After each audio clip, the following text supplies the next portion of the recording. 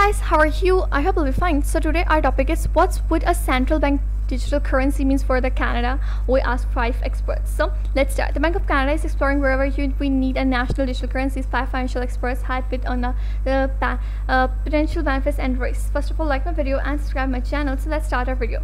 So Canadians have long embraced digital transaction. We make purchase, pay bills and transfer money to people around the world with the tap of a card or a click of button. Every single day we do all of this using regular government-backed Canadian dollars. So yet the Bank of Canada is actively researching the idea of central bank digital currency in Canada, though it does not see an immediate need for a Canadian CBDC, the BOC, and preparing for the possibility that cash may one day fall out of use entirely. It's not alone. Central bank in many other countries are also pondering a digital currency. So the launch of thought it does not see immediate needs for the Canadian CBDC and BOC is preparing for the possibility that cash may one day fall out of use entirety. It's not alone. Central banks in many other countries are also pondering a digital currency. So the launch of the Canadian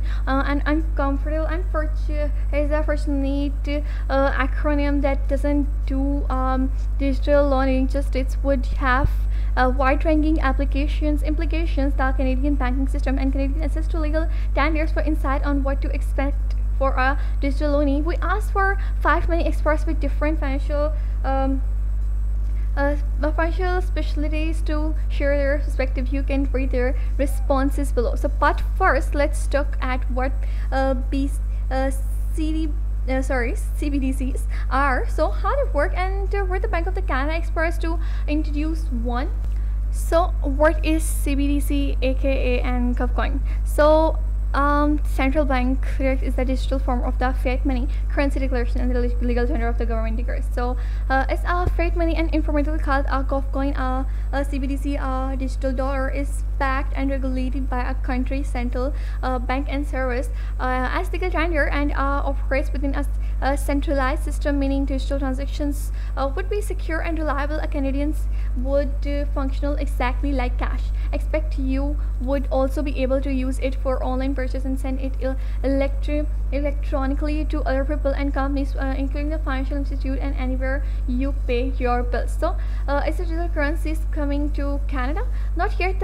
BOC say it doesn't see a need for a digital dollar right now. However, it's studying the issue with the expectations their Canadian may need in the future, and so in issues with the expectation that Canadian may need on the future. And although it's the backward to issue and regulate the digital variants of a natural currency as it does in the Canadian coins and bills, the federal government would ultimately determine if or when to issue a digital dollar. So when will Canada's CBDC launch? So there is currently no plan to introduce a CBDC in Canada, and rather than the BOC is researching the need for one in the future. As such, it held public consultations for May, and you asked the respondent about the features of the CBDC that would matter most of them. So over the 85,000 Canadians participated their feedback in now being shared with researchers and the policymaker, and it will be included in a report coming later this year. So are CBDCs the same as the cryptocurrencies? No, there are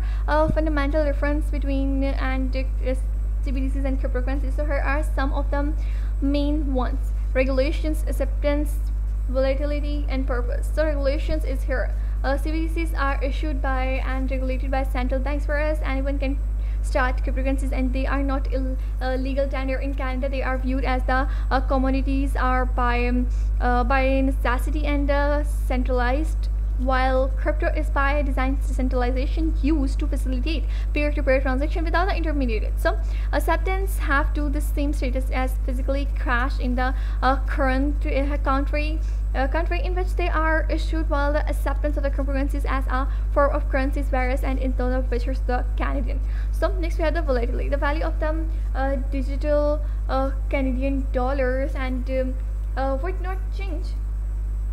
For example, you can see $10 is the digital Canadian dollars would have the same value as a $10 banknote. So in contrast, the value of the cryptocurrencies change all the time relative to the Canadian dollars. However, there are a set of the crypto called a stable coin, which are tied to the US dollar. So purpose is here, CBDCs are designed to make them financial system more effective, secure, and exclusive. In contrast, cryptocurrencies have a wide range of the application, including the enabling peer-to-peer transaction and serving as a form of speculative investments. They operate outside of the centralized banking system, and trading crypto carries a wide range of risks. How many countries have a CBDC?